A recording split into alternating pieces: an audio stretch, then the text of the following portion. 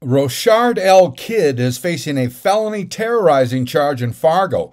According to court documents, on May 2nd, officers were dispatched to a disturbance at the Holiday gas station here at 1020 19th Avenue North in Fargo. Kidd was allegedly threatening staff. According to the manager, Kidd got upset when she told a new employee to hurry up because there was a lineup of customers.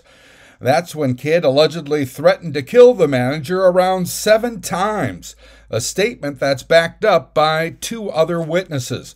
Police stated Kidd was detained just west of the gas station. He denied making the statements and was arrested for terrorizing. I'm Neil Carlson reporting for iNewZ.TV.